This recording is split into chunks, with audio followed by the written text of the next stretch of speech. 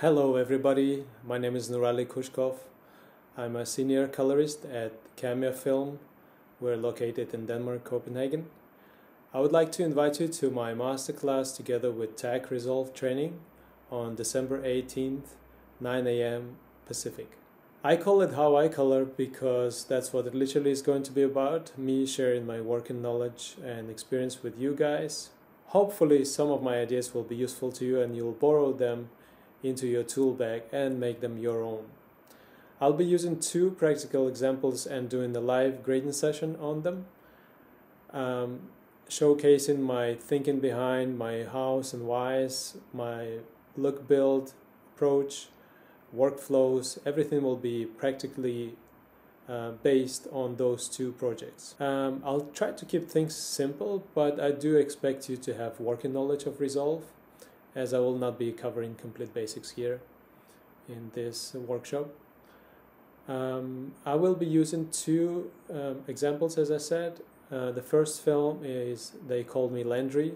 It's an award-winning short documentary about Landry Kaur, professional boxer, and his journey from Ivory Coast to Denmark, his reflections on living part of his life there and part of his life here in Denmark. That piece is very close to my heart. I simply love it. It's very touching to hear reflections of that beautiful human being. The film was shot on 4 different cameras across 2 years or something like that. They shot some of it on 16 and 35 Kodak. Quite a big part of it was Red and some Alexa. 16 millimeter raw files were lost somehow and only existed in proxies, and some of the Alexa too. So that gave its own challenges, of course. And generally, I would like to show you the trouble solving and the approach we took to unifying and still keeping that quite a unique mixed format feel, and at the same time bringing it all together somehow. So that's going to be fun. I'll show you what I did and how I did it. And the second film is fashion film for world-known fashion house located here in Denmark again.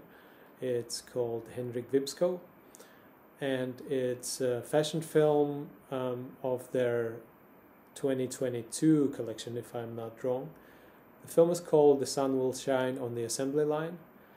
It has quite a unique character and look to it. It's the pastel kind of a secondary palette kind of a look that came about by trying to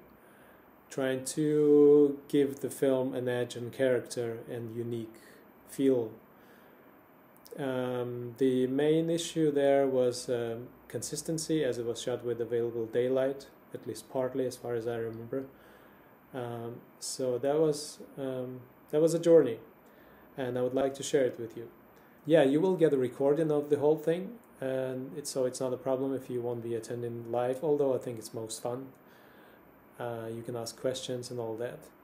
So yeah, I hope you'll tune in on December 18th, 9 a.m. Pacific. Thank you very much. I'll see you there. Bye.